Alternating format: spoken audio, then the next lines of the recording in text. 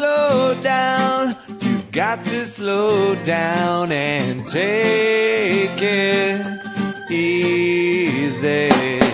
Slow down. You got to slow down and take it easy. Oh yeah.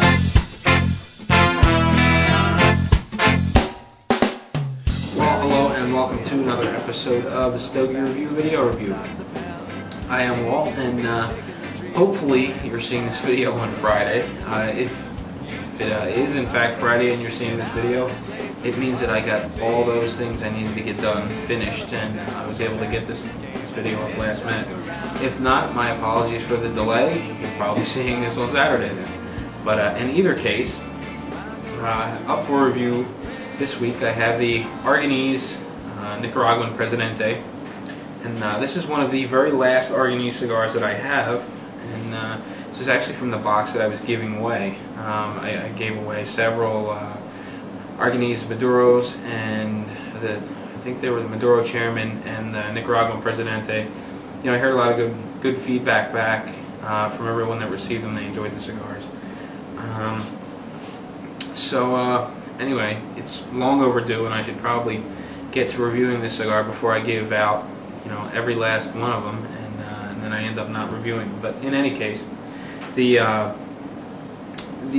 is available only as a Presidente, and what that means is that Gene Arganese has blended this cigar to be full-bodied only.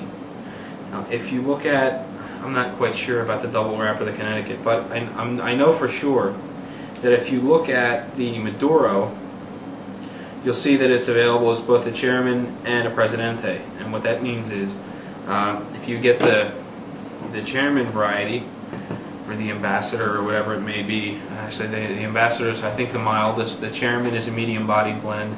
The Presidente is a full-bodied blend. So some of the other cigars are available in different levels of body throughout the line, and this one isn't. It's only available in one. But in any case, this has a Nicaraguan Corojo wrapper, which was very difficult to find that information. That comes courtesy of Doc Stogie Fresh. Binder and filler are both Dominican, and this is made in the Dominican Republic, in the Arganese Dominicana S.A. in Santiago, Dominican Republic. And the filler and binder tobacco are harvested from the mountainous region of Villa Gonzalez, which is known for, well, its mountains and its very fertile soil. And these are, the crop was harvested, these were allowed to age for a few years, and now we have the cigars as a finished product. But in any case, I already told you about the meaning of the Presidente. This is a Robusto. It is 50 by 5, and the price point is about $6.39. I found them online from one vendor, Two Guys Smoke Shop, for that price, $6.39 per single.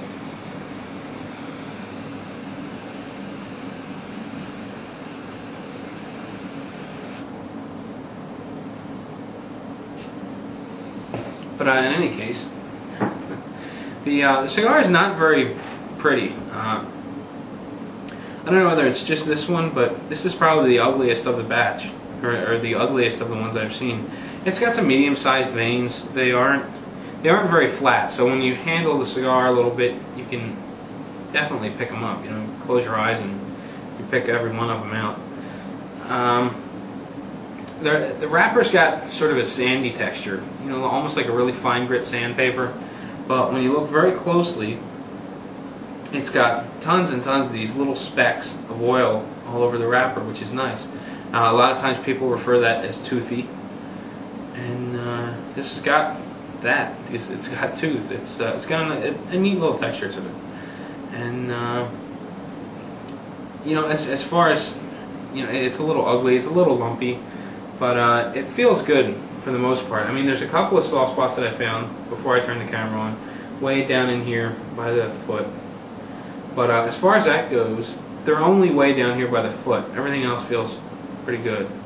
So At any rate, it's probably about time for me to take a break. But before I do that, the band. I love this band. This is probably my favorite of all the Arganese bands. The silver tone just does it for me. I really like. I love this band. The crest is on both bands. The Arganese crest, and I don't know. I just like it.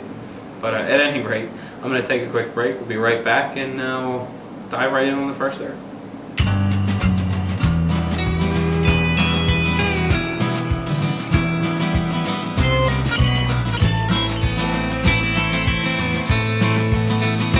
It's the perfect box, and her perfume sweet, her hair russet kept, moving to the beat. Well, she wore a thong and a bustier. Well, welcome back. And as you can see, I've been plugging along on my my Arganese Nicaraguan Presidente, and I'm most of the way through the first third, and I'm enjoying it so far. The initial first couple puffs were it seemed to be very unbalanced. There was a lot of spice, a lot of pepper. The finish was a little rough around the edges. Not like a lot of bad stuff. Just I don't know, sort of like there were several small bad things about the cigar that I didn't like that really pushed it over the edge initially. And I say bad as far as my tastes go. There was just a little bit too much spice right off the start. It was a little rough, a little dry. I immediately got a tingle in my throat. Those sort of things that it just kind of made me say, ugh, this isn't quite as good as I remembered. But after I got a couple of puffs into it, maybe 5 or 6, everything settled out, and it's been a great smoke. So ever since, the bit of the tad of dryness just went away. It's becoming a little creamier. It's smoother on the palate. There's still spice and pepper there, but they're more of a lingering aftertaste, which kind of come on, I don't know, maybe about a minute after each puff. They're real slow. And the base flavor is just a very rich tobacco flavor.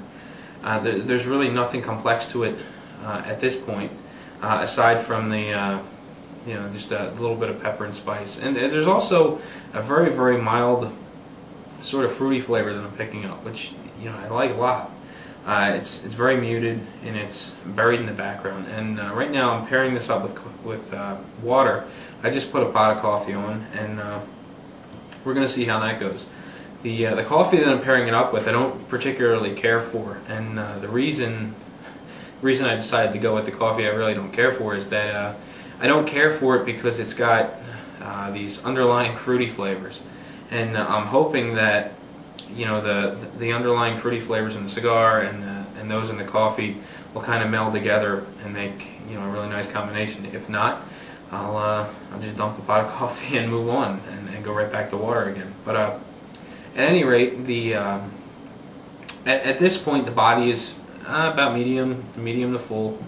It's the finish is smoother now. It's I wouldn't say it's very smooth, but it's just a touch dry. It's becoming creamier, and I don't know. I don't know. There's just a couple of things about it that I kind of like, but I don't like, or I don't like, but they're getting better. So I don't know. I'm in a transitional period with the cigar right now, so we can only give it a little bit of time and see how it progresses. But at any rate, just checking the time on the video. We're pretty much on time. But in any case, the construction of the cigar is doing well, or is good. The burn line is a little wavy, but it's thin, crisp, and unfortunately I ashed the cigar before I turned the video camera on, not thinking, but the ash is very tight, firm, compacted. I really took a firm tap to knock it off. And the reason being just because I needed to touch up the cigar because I let it sit too long when I went to make a pot of coffee. But in any case, the color of the ash was striking. It very much matched the band, and it looked awesome, just kind of hanging there off the cigar. But you know, not that really means anything, but I don't know. I thought it looked cool. So at any rate, yeah, I've babbled on enough. So take a look at some pictures, listen to some music. Courtesy of www.podshow.com, and I'll be right back and we start on the second third.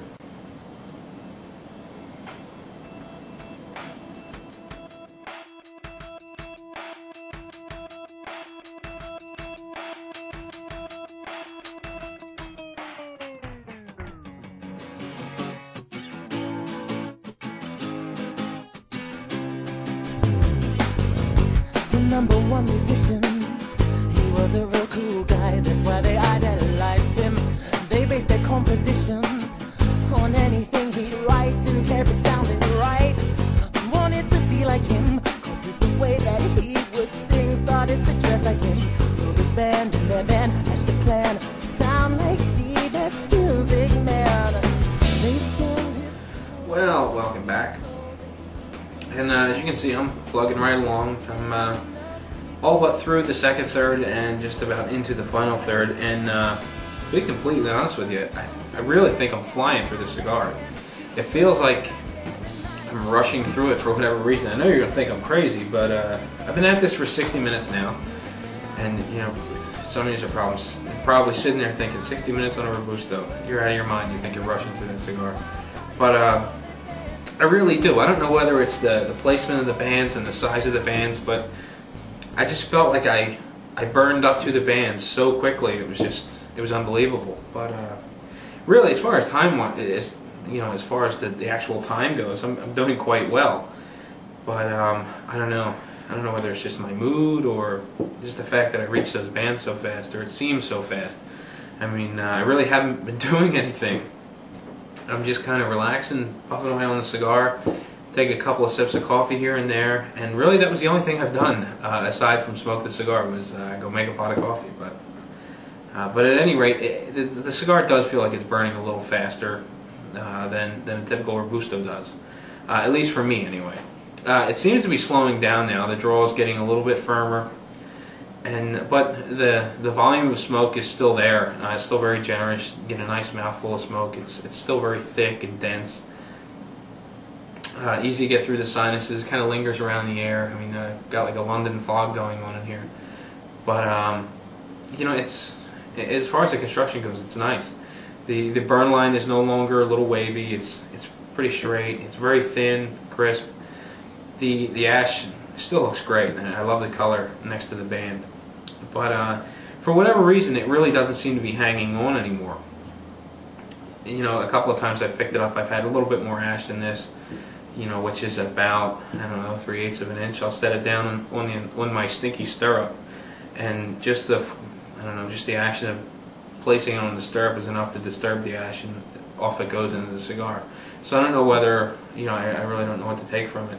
When I look at the ash kind of head on, everything looks very tight and compacted, and I really see no reason why it should be falling apart. There's no hollow spots. I don't have any flowering going on. It looks like it should, but for whatever reason, it really isn't holding on.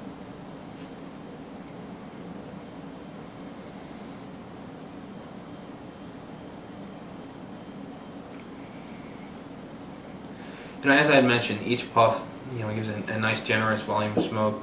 The draw is a touch firmer now, but excuse me, it's doing very well. The resting smoke is about medium, about average.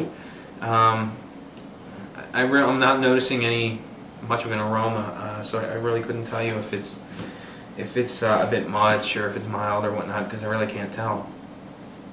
The base flavor, the body is in the full range, toward the low end. The finish is getting much more creamy now. I have virtually no dryness anymore, and now I remember why I like these cigars so much. It's getting much smoother. It's got a creamy texture to it. The flavors are very, very rich. The predominant flavor I'm getting now, which it really seems to be coming on, is from the Corojo wrapper. You know, and if you smoke a variety of Corojo tobacco or Corojo cigars, you get to know what that Corojo tobacco flavor really is. And I'm really beginning to notice it. It's very rich and very tasty. I'm really liking it. The pepper and spice are still there as a secondary component. They're beginning to fade a little bit. The very mild fruitiness is still there. It's very muted still. The coffee does bring it out quite a bit, and to be honest with you, I think that this coffee goes very well with the cigar. I think I'm going to smoke more of these cigars just so I can finish through the rest of the coffee. It's not that the coffee's bad, it's just that I haven't found anything to pair it with. The fruity flavors just seem to be a little too strong in the morning. It's not something I really like to drink in the afternoon. During the evening I like coffee every once in a while, but I don't know, this particular coffee just doesn't fit anywhere in the day for me. It's this Papua New Guinea blend, but I really like it with the cigars. It's going very well. But I don't know, at any rate, I'm going to take another quick break, take a look at some more pictures, listen to some more music again by podshow.com, and I'll be back. We'll get started on the final third, wrap things up, let you be on your way, and really, that's that. So, see you in just a second.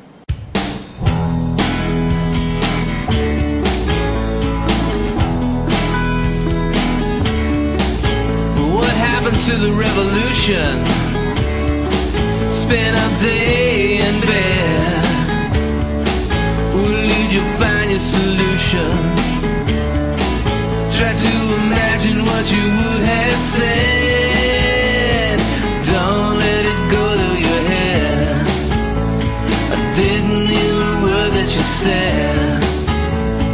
Don't let it show. Don't let it go to your head. Rock me, mama, right to the bed. Well, welcome back. And as you can see by the nub, it's about time to wrap up this cigar. And well, in a nutshell, you know, I'm really enjoying the final third the most, you know, of all the portions of the cigar. The smoke rate is, I don't know, it's incredible.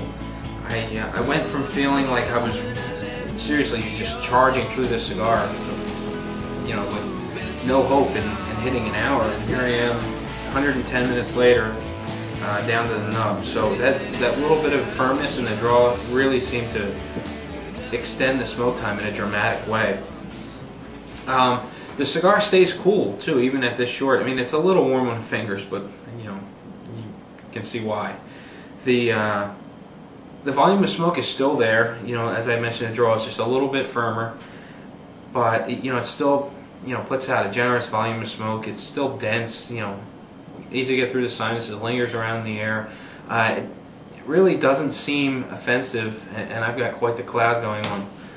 As you heard in the first third, and as you have heard or in the initial part of the video, and as you have heard several times, there's a loud noise coming from right behind the camera where I have an air filter set up, and I always forget to turn it down. And now I've got it on the lowest setting so that it makes the least amount of noise, and you know, I've got the room pretty smoked up. But in any case, unless the smoke detector goes off, there's no real concern about it. So the body is planted firmly in the full range. You know, still at the low end. The finish gets smoother and smoother as you go, which I'm really enjoying. And the base flavor, it really takes on this really rich, dense Corojo flavor that I'm just really enjoying. The secondary flavors of pepper and spice are just about gone. You know, I'm barely picking them up at all. That very, very mild fruity flavor is almost gone as well, but the coffee seems to kind of keep it around just a little bit. I think I'm actually tasting more of the fruity flavors in the coffee than I am from the cigar. And while this is a good cigar to begin with, I really like it paired up with the coffee. So if you have the opportunity to try, you know, a coffee from wherever it's from, in this case it's Papua New Guinea, but if you have the opportunity to try like a fruity flavored, not fruity flavored, but if you have the opportunity to try coffee with like a fruity aftertaste kind of a thing. You know, I really think you'll enjoy it with the cigar. I'm just very happy with it. The construction of the cigar is doing well too. I mean, it wasn't the prettiest cigar I've ever seen. It looked a little rough and tumbled, smoked very well. The ash still drops with, very little movement. I've made a bit of a mess in front of me, but I don't know that I'd really want to smoke one of these in the car. Although I would enjoy the flavor, I just think it would end up making a mess as I'm driving along. And overall, I don't know. I would certainly pick one of these up if I happen to find one in a local shop. But again, because they're a small company, it's difficult to find these. As I'm sure you're aware if you've seen the other reviews. There are a select few places you can find them online. Two Guys Smoke Shop is one of them, and their prices seem pretty reasonable.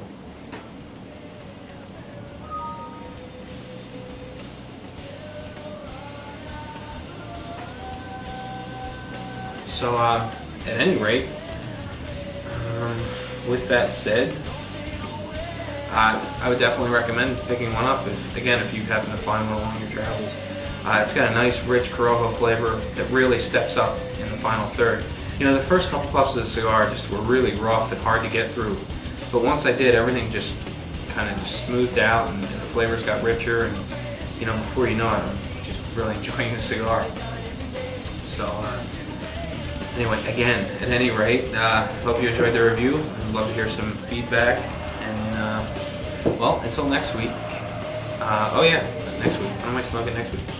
I think I'm going to be smoking the Padilla Miami next week, the Robusto, which obviously is blended by Don Pepin Garcia, or rolled by Don Pepin Garcia, until Ernesto Padilla's new factory gets up and underway. So I'm going to try to get one of the Don Pepin blends in. I've got two.